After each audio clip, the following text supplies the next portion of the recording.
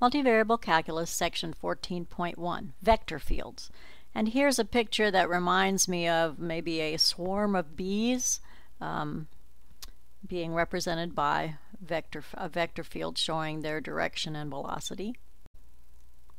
Vector field, real-world examples. Here's a picture of vector fields that show the wind patterns in the San Francisco Bay on 2 different days and 2 different years and 2 different times. Of course, this would really be 3-dimensional. We're just seeing a 2-dimensional image. And then we have magnetic fields that can be represented as little vector fields pointing the way of the attraction of the magnet. And here's a picture of the gravitational field of the Earth, although again it's just a 2-dimensional image, it should be 3-dimensional. And here's a vector field image of the Earth's magnetic field. And the vectors, of course, should be little straight arrows, not curved. Vector field geometric representation. Here's a 2-dimensional example of the vector field f of xy equal xi plus yj. Notice that at each point then there's a vector whose length would be the square root of x squared plus y squared. Here's another 2-dimensional example. This is a generic vector field with just a few little vectors shown instead of infinitely many vectors, which you couldn't draw. And r squared is another name for 2D. Here's a picture in 3 dimensions, and another name for 3 dimensions is r cubed. And here are some prettier examples of vector fields drawn by artistes. Now, of course, the actual vector field has a vector at every single point in the plane or in 3 space. And so if you drew all of the vectors, it would look like this, which wouldn't be very helpful. So we just draw a few of them. Vector field definition. A vector field defined on a region T in space is a vector-valued function f that associates each point xyz in T with a vector. F of xyz equals a real-valued function times I plus another real-valued function times j plus another real-valued function times k, or in shorthand we can leave out the ijk and write it this way, and we can also leave out the xyz just for our shorthand notation. Now, if you're only in 2 dimensions, then if the vector field is in the xy plane only, we drop the 3rd component, and so we have f of xy equals p of xyi plus q of xyj, where p and q again are real numbered functions. You end up with a real number. And in shorthand, we can drop the x, the y, the I, and the j.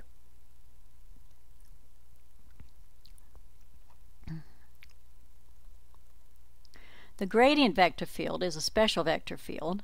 The gradient vector field is the vector field where f is defined as the gradient vector. And of course, that consists of the partial derivatives with respect to x, y, and z, respectively, times I, j, and k. Recall that these gradient vectors point in the direction that maximizes the value of the directional derivative. For example, if f of xyz is the temperature in space at each point xyz, then moving in the direction of the gradient vector field will warm you up faster than moving in any other direction. So if you're ever stuck in space floating around and you see these little vectors pointing, the gradient vectors pointing in a direction of temperature, you want to move along those vectors to warm up. And I'm sure that will be something valuable in your real life. Divergence of a vector field.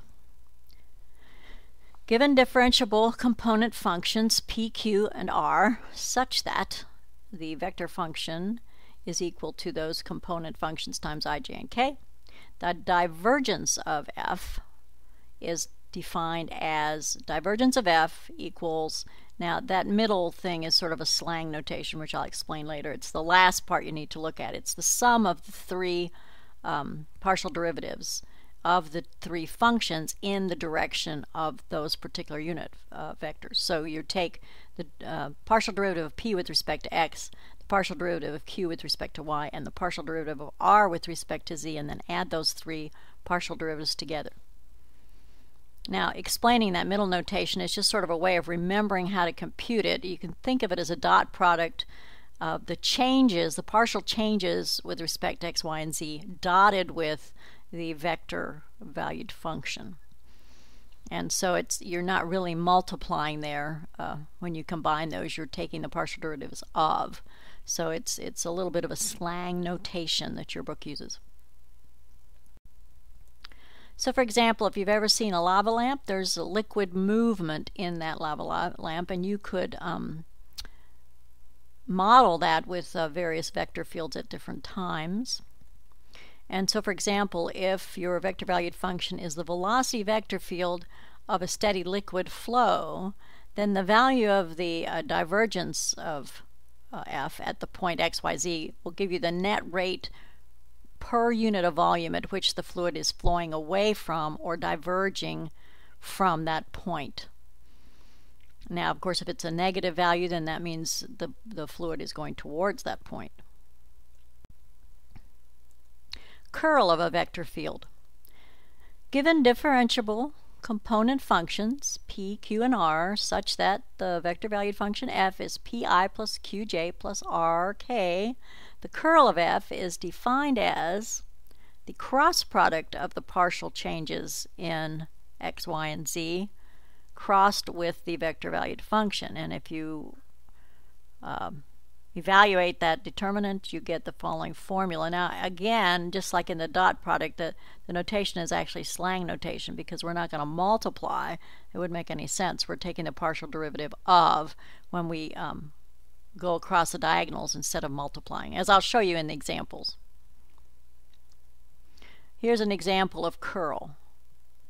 Example, if f of xyz is the velocity vector field of a steady liquid flow, then the value of curl f at the point xyz gives the rate of rotation or whirling or curling and the angular velocity of the rotation at the point xyz. When you plug in a specific point, you get specific information as to what's going on at that point.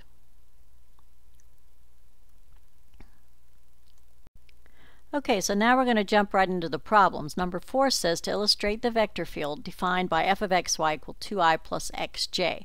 This is two-dimensional, so we need a two-dimensional grid. And because we can't draw the vector field at every point, otherwise we just have a black area and we won't be able to see anything, it's up to you to choose some good points to represent the vector field well. So I first chose 0, 0, which gives me 2i plus 0j. And in fact, anywhere where x is 0, we're going to get that same vector. So all the way up and down the y-axis, we're going to get a vector pointing to the right 2 units. Then I chose 1, 1, which gives me 2i plus 1j. It looks like that. And in fact, anywhere where x is 1, we're going to get that same vector. Then I chose negative 2, 1, which gives me 2i minus 2j. And anywhere where x is negative 2, we're going to get that same vector. So then I looked in the solution manual, and here's what their rendition looked like. Kind of gives you a good picture of the flow inside that field. Number 6. Illustrate the vector field defined by f of xy equal x squared plus y squared to the negative 1/2 times xi plus yj. So again, it's two-dimensional, so here's my two-dimensional grid, and this time I was a little bit more organized. So first I picked 1 for x and 0 for y, which gave me I. And this time I made my tick marks 2 units instead of 1 unit. And then 0, 1 gives me j. 1, 1 gives me, actually 1 over root 2i plus 1 over root 2j, but approximately 0.7i plus 0.7j for the sake of drawing it. Then I picked negative 1, 1 and got negative 1 over root 2i plus 1 over root 2j. And then 2, negative 2 gives me a 1 over root 2i minus 1 over root 2j. And then negative 2, negative 2, negative 1 over root 2i minus 1 over root 2j. And then finally 0, negative 2 gave me negative j. Can you see why the magnitude is always 1? Well, if you look up here, if you look at this part of the vector without the coefficient, its length would be the square root of x squared plus y squared. And so with the coefficient being 1 over the square root of x squared plus y squared, you always get a length of 1. And here's the picture out of the solutions manual. Number 14, match the gradient vector field of f of xy equal sine of a half y squared minus x squared with the computer generated plot. So this is a real valued function, but it has a gradient vector field. And one of these supposedly is the match. So first we have to compute the gradient vector, which is the partial derivative with respect to x, comma, partial derivative with respect to y. And so in each case, the sine goes to cosine. And then in the first component, we multiply by negative 2x times a half times negative 2x. So that's just negative x. And then the second one, we multiply by a half times 2y, which is just y. Now, in order to match them, there are various ways you can do this. I decided to look at what happens when y equals plus or minus x, because that means we always get 0 inside the cosine. And so cosine of 0 being 1, we get negative x y. So for example, along these two lines where y equals plus or minus x, at 2, 2, for example, we get the vector negative 2, 2. And at 4, 4, we get the vector negative 4, 4. And at negative 2, negative 2, we get the vector 2, negative 2. And at negative 3, 3, we get the vector 3, 3. So looking over at the vector fields, I'm not quite sure why the vectors are too short. None of them seem to have the correct length. However, if you inspect closely, there's only one vector field that has them going in the right direction along those lines, y equal plus or minus x. And that's, can you tell? Can you see it? Do you see it now? That first one.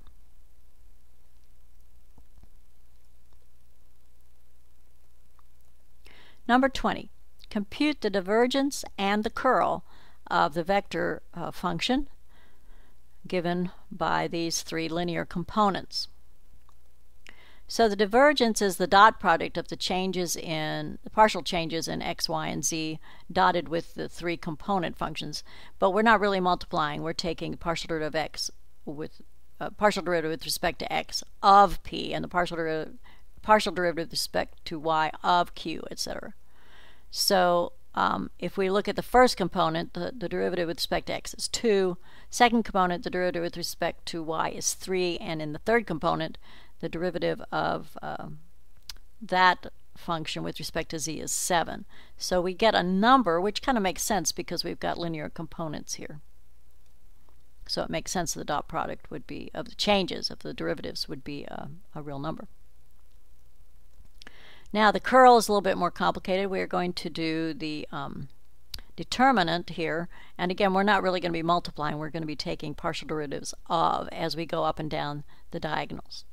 So here's our determinant written out with p, q, and r in that last row, and we copy the first two columns, and then if we multiply, we're not multiplying, I'm sorry, if we take the derivative, the partial derivatives on the down diagonals, we always get 0 because partial derivative, for example, that first one, partial derivative with respect to y of 7z minus 3x is 0 because there's no y term. And then the second diagonal is also 0 and so on.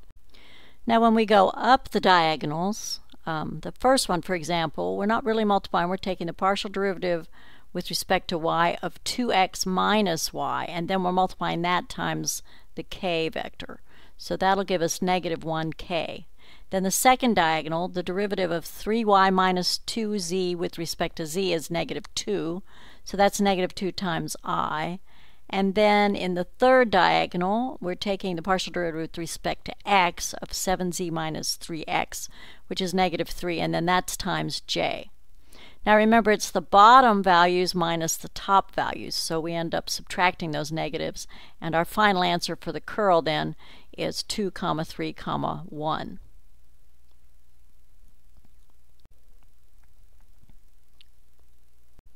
Number 24, compute the divergence and the curl of this vector valued function.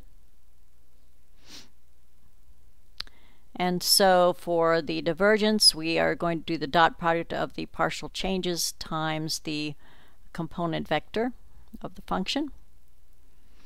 And so in the first component, we're taking the respect to x, so we get 2x and then keep the e to the negative z. In the second component, we take the derivative of that y cubed because we're doing it with respect to y, and we get 3y squared, keep the log x. And in the third component, the derivative with respect to z is just the coefficient of z, which is hyperbolic cosine of y. And you add those three together. So that's the divergence.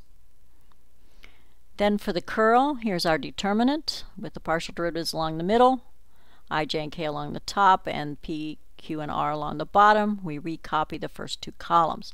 Now this time, when we multiply up the diagonals, we get 0 because there's no y in the first component, no z in the second component, and no x in the third component. This is really nice of the authors to have a bunch of things turn out to be 0. Don't get used to that. It won't always be 0. And then multiplying down the diagonals, the partial derivative with respect to y of z hyperbolic cosine of y is, well, you have to take the derivative of hyperbolic cosine, which is hyperbolic sine, and keep the z, and that's times I. Second diagonal, we're taking the derivative with respect to z, so the e to the negative z becomes negative e to the negative z, and we keep the x squared, and that's times j. And finally, the last diagonal, taking the derivative with respect to x, we keep the y cubed, and then for log x, we have 1 over x, and that's times k. So there's our curl in terms of I, j, and k. So now I leave you with a beautiful rendition of a vector field with the vectors emanating out of a Mobius strip. Enjoy the problems for 14.1 and draw some nice vector fields.